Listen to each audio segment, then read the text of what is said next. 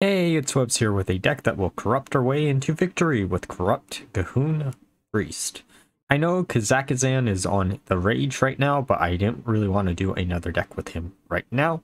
I wanted to visit some cards that I've been wanting to use before they rotate out. This was an idea of a deck that I had been floating around with before the mini set got announced. And there were a lot of fun games that I had before the mini set came out, but those aren't really relevant to the current meta. And this deck actually has improved a lot since the metagame slowed down a bunch.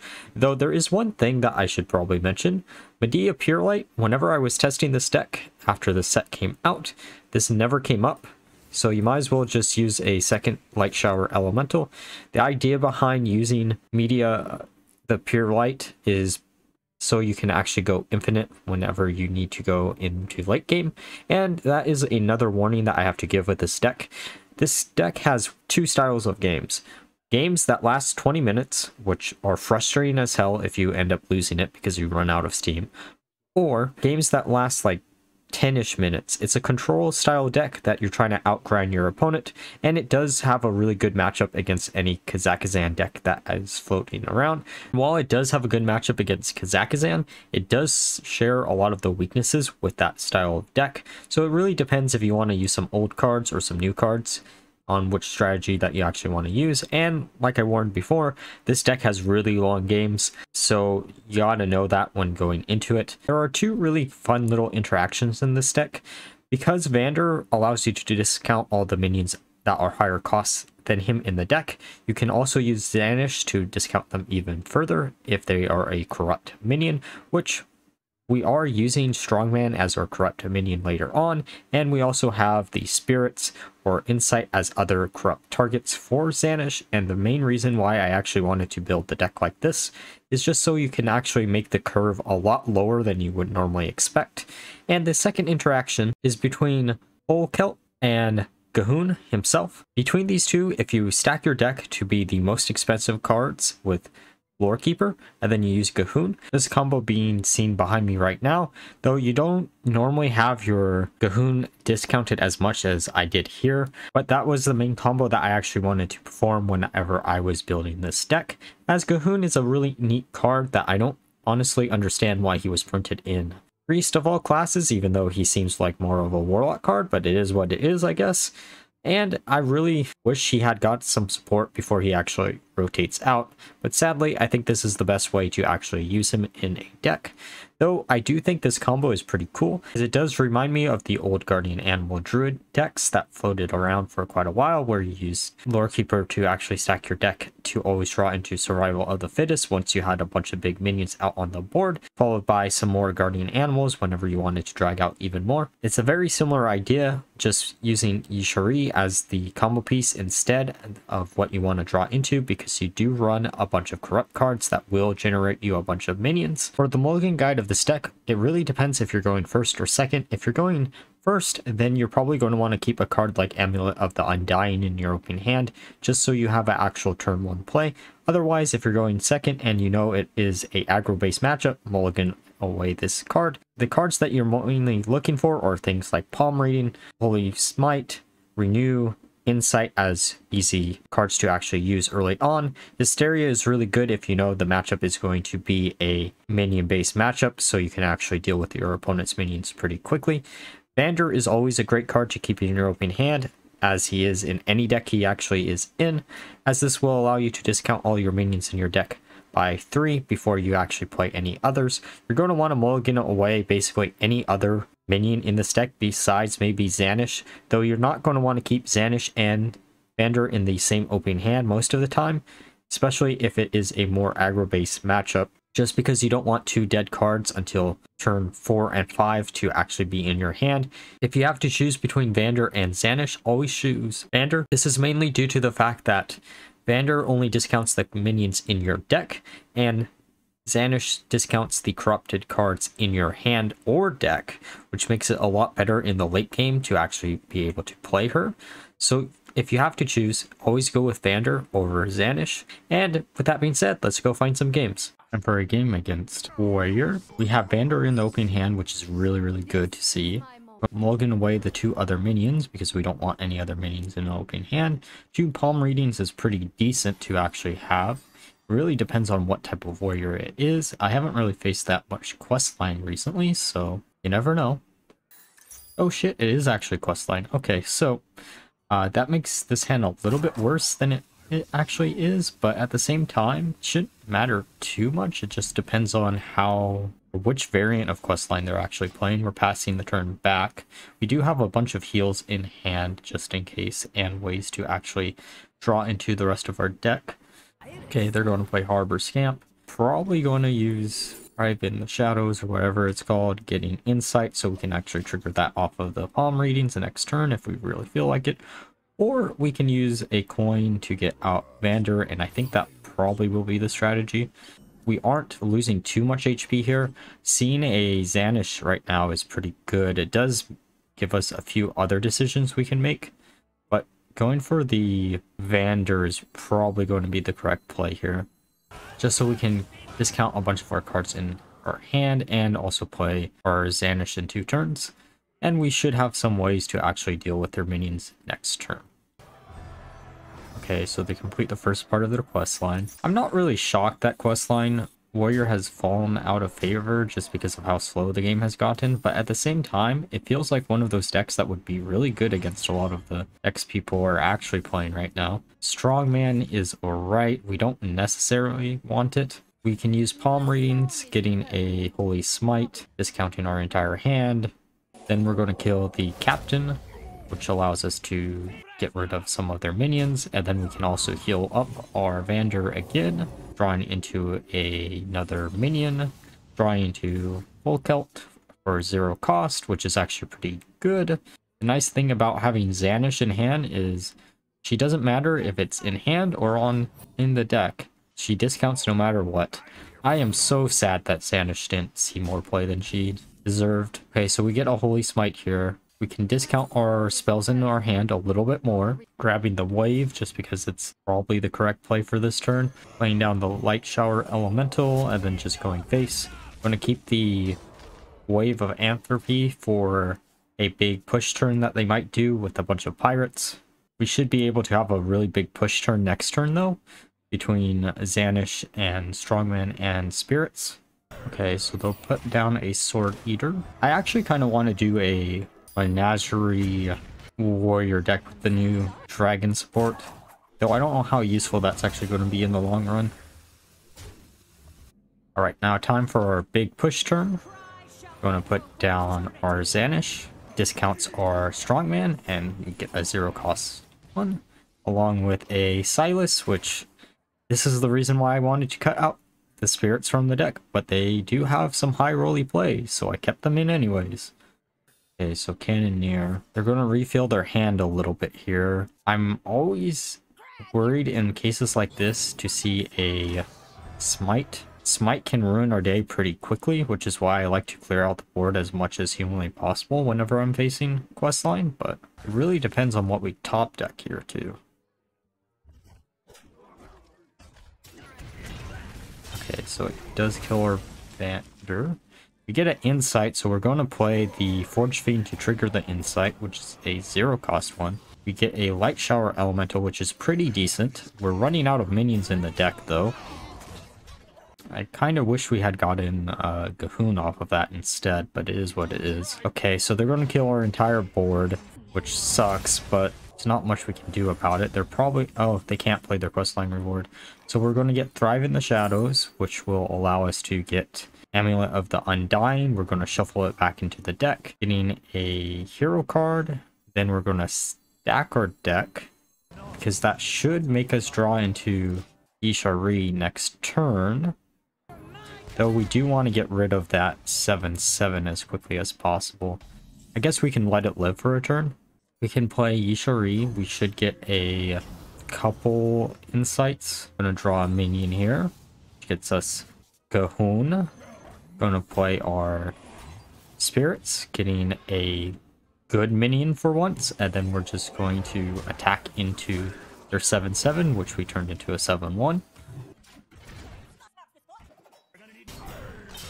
Okay, so we do have the Forge Fiend. We're going to play Gahoon. We should be getting... actually, I don't... Hysterias. We get 2 Hysterias, which actually isn't that good, but 8/8 on board is pretty decent overall, I guess. We're going to see if we draw anything off of Insight. The second Strongman, I mean, it's decent, but it isn't what we really wanted to see. We're just going to go face, use one of the Hysterias, which will hopefully kill at least one of their minions, and it does. We're going to play the other Hysteria, which can only kill one of our minions, and it doesn't, which is really good. And then we have the Strongman down, and we should just win next turn. Unless they're running Brawl, we are in a really good position. Okay, so there's the Mr. Smite. I think we have enough minions on board where that shouldn't even matter. Only downside is I don't actually know if we have anything but a Light Shower Elemental in our deck. Though they do have only 16 HP. They did misplay a little bit there, I guess. Oh, 19. Though I guess Amulet of the Undying is a way to generate a bunch of other minions. Now we're going to put down our hero card. And then just go face. I think we're 1 off lethal right here. But I'm pretty sure they're almost out of minions too, so we should just win next turn. Alright, time for a game against Shaman. This hand actually isn't that bad. We're going to get rid of the Lord Keeper. We're keeping Amulet and Vander because Vander allows us to actually play him whenever we have it on turn 3. And keeping the Amulet, if it isn't a aggro-based matchup, allows us to actually just have a turn 1 play. Okay, so their quest line. Wonder if their quest line Kazakhstan, because I think that's been seen a lot more play recently. There's so many ways to actually abuse Kazakhstan, it isn't even funny. I think Rogue is the class that has the worst experience with trying to abuse it, but you could also, in theory, use Shadow Steps and such to actually abuse it multiple times, which might be a little fun build to try out. Okay, we're going to coin out Vander. There's no reason not to. Their board is not frightening at all. We're going to pass the turn back. Okay, they're going to use Wind Chill, freeze our minion, which is fine. It's cool with how much draw power you can actually stick in a deck like that. Okay, so Mini Mage. Now, let's see what we get off the Insight. Oh, I misclick and actually for a different one. Guess it doesn't really matter. Get a Light Shower Elemental. I wish I had done that in the opposite order, but oh well. Because we could have actually played that if we did.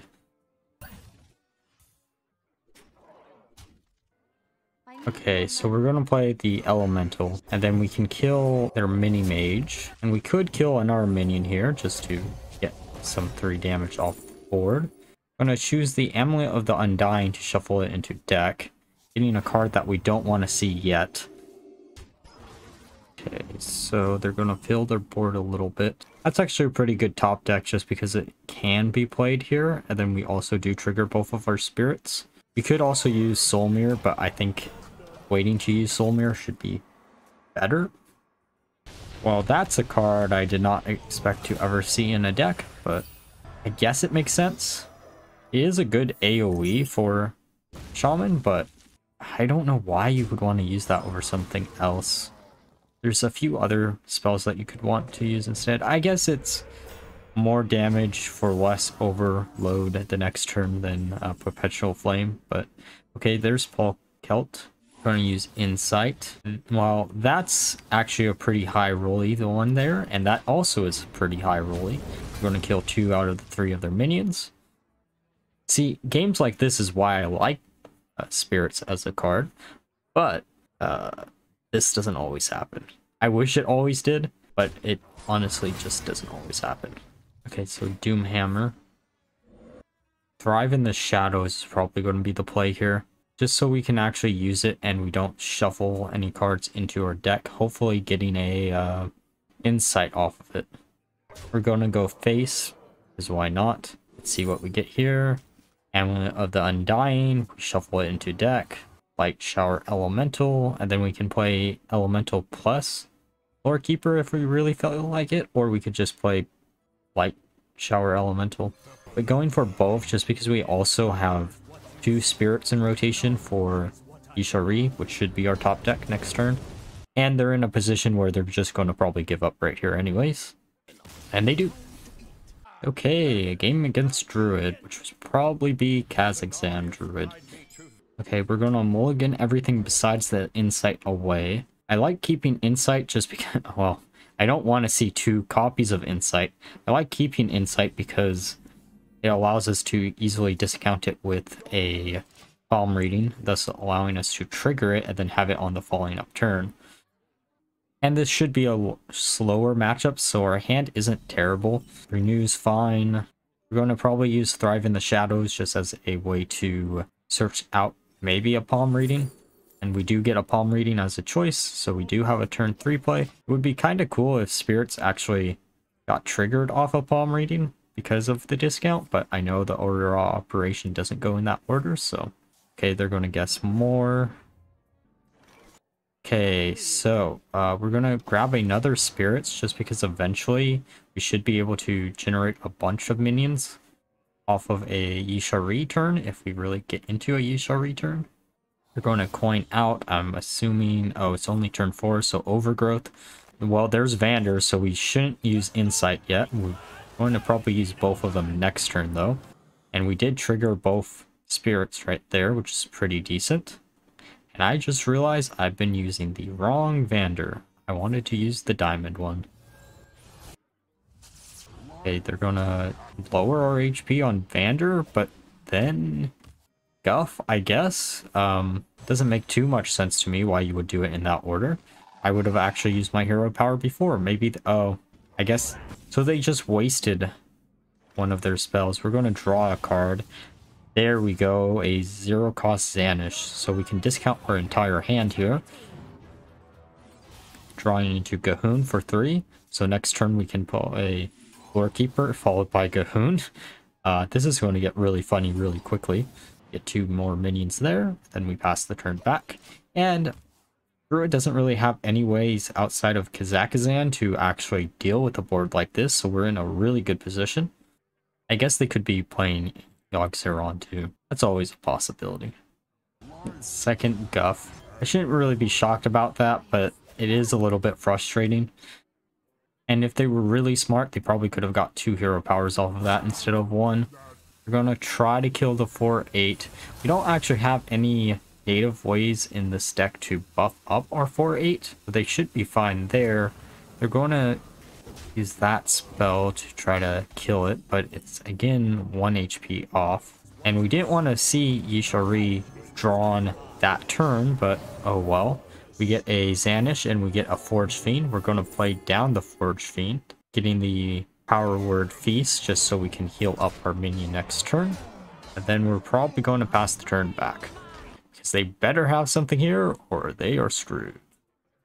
Resizing Pouch, which has a high possibility of a Yogg, so guess the weight. They're going to guess more. Are they getting a little bit greedy here? Because if I generated a Yogg off of that, I would have honestly instantly played it. Okay, so they're going to armor up a little bit. And draw another card. And then armor up even more. And pass the turn back. I don't think we have lethal this turn. We can get pretty damn close. And I misplay here. I should have buffed that up. And if that makes me miss lethal, that, yeah, I did. We're going to play the other Forged Fiend and then pass the turn back. The fact that I missed lethal because of one little misplay really sucks, but it is what it is. Can't do much about the past. They're going to do Resizing Pouch. They chose pretty quickly, so they probably got something good. Yogg. Okay, so that is not the Yogg that we wanted to see. They're going to steal 3 of our minions, including one of the taunts. Though I do think we still have lethal next turn, but I could be completely wrong about that. Maybe not anymore. Well, we can use our hero card, hope to get the damage ability off it, but I think it always starts as a healing hero power. I could be wrong when I say that. We might actually still have lethal. We're going to kill the 2 taunts, and then we do still have lethal. I guess it didn't really matter. Alright, now that we're through the games, let's discuss my final thoughts of the deck. So overall, this deck does perform what I wanted it to, which is finding a good home for Gahoon. And because of how the meta has shaped because of the new mini set, until the meta shifts back to being more aggro based, I would say this is probably a decent enough deck to actually recommend, especially if you have Cahoon. But if you don't, then don't go out of your way to actually crafting a deck like this. And honestly, the main thing keeping me from recommending a deck like this is given the fact that the games for this deck usually are really long. And I know that's something that not a lot of people actually like to enjoy. And it is a fair warning to give with a deck like this, especially because it is an off-meta deck. And you probably have a better time playing something like Dragon Priest that has a much quicker game, but has a similar type of kind of win condition where you're just spewing out a bunch of high-powered cards all at once. But overall, besides the fact that the deck takes forever to actually go through any games, I could recommend this deck if you've been wanting to use Cahoon and Xanesh in some type of deck before they rotate out, as this does seem like the perfect home for both of these cards. And with that being said, if you enjoyed the video, please leave a like, comment, and subscribe. And until next time, bye bye.